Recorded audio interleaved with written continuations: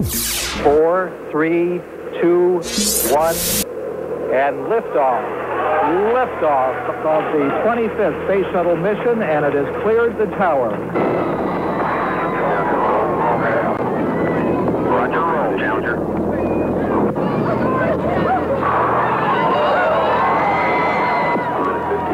Velocity 20. The death of the Challenger Space Shuttle 2.5 years ago doesn't seem that long, does it? But for singer John Denver, it's a day he'll never forget.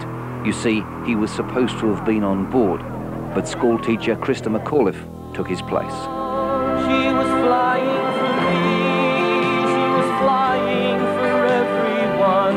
She was trying to see a brighter day for each and every one.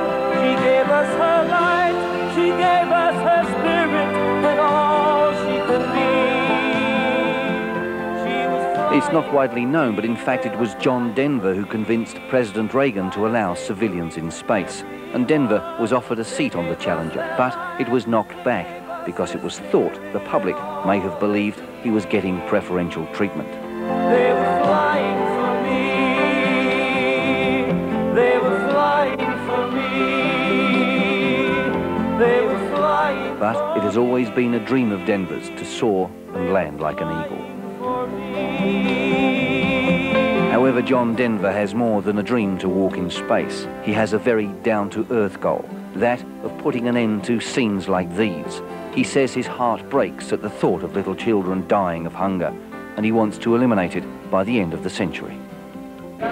We are developing alternative ways to grow food that have been very, very productive. Our biodome is working beyond really anybody's anticipation. I think it's going to be one of the real answers to the problem of hunger around the world.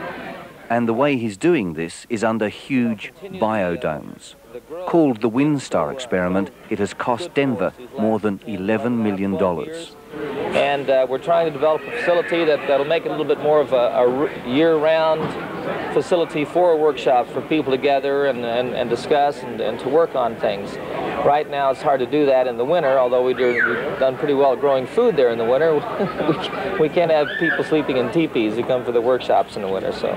And as the huge 25-meter glass domes produce tropical fruit when outside it's 40 below, Denver says he's confident his Rocky Mountain experiment will work just as well in the desert.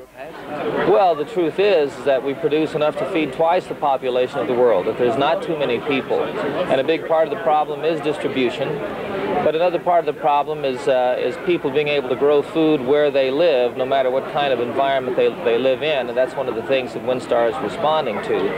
It's said that Africa can feed not only itself, but all of Western Europe. But yesterday at Perth's airport, the country singer insisted his fears for humanity and the care he has for the ecology hasn't changed his singing style at all. Thank you. But like everyone, he has changed. Once he wrote and sang about his first wife, Annie. Now he sings about his bride-to-be. This is a little love song that I wrote for the woman I'm going to marry. Cassandra, this is for you.